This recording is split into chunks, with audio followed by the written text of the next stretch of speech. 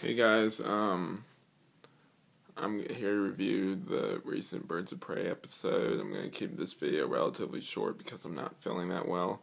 So let's get into it. So this episode had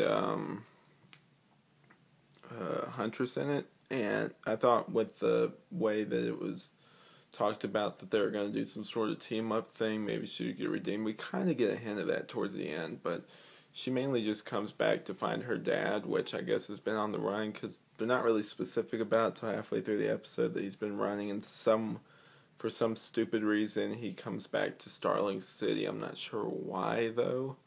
It's kind of a weird thing to do, and throughout the episode find out that Laurel's actually doing a lot better. She's in rehab. We have a touching scene where the 100 is going on right now. I'm planning on doing a review if I don't feel too terrible. That show's actually getting really good. But anyway, back to this. And so she creates a hostage situation to get her dad. And there's an actor in here that's one of the police officers who I'm blanking on his name right now. But he was in Zero in Smallville. He was the villain in that episode, if you know what I'm talking about. And so we have a scene with Sarah where she saves Laurel, and Laurel actually is really heroic and says we're not leaving until we save like all the hostages, and so they go back and save them.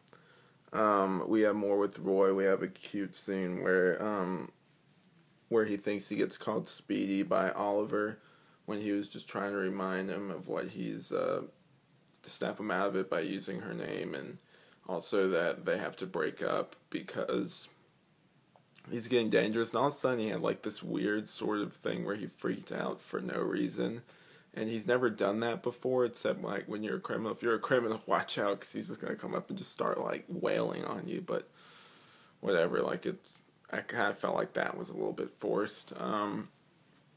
Laurel gets her job back briefly at CNRI at this thing that's basically like a setup to get Bert Alley out, who ends up dying in the end by another cop's hand. This episode felt kind of fillerish.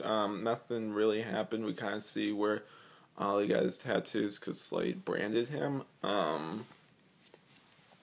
which was interesting. I was wondering how they're going to explain that.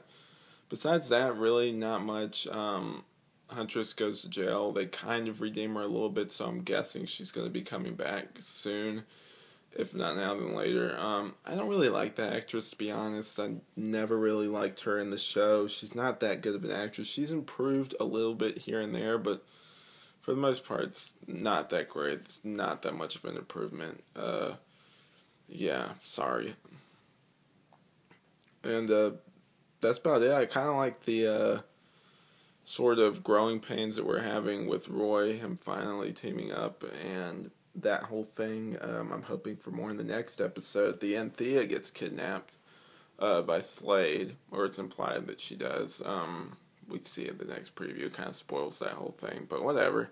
So I'm looking forward to the next episode. I thought this episode was okay. It was a little bit fillerish. Not much really happened, but it was an enjoyable episode nonetheless. So what do you guys think of it? If I were to rate it right now, I'd probably give it like a maybe a 3 out of 5. I think that's fair. It's an okay episode.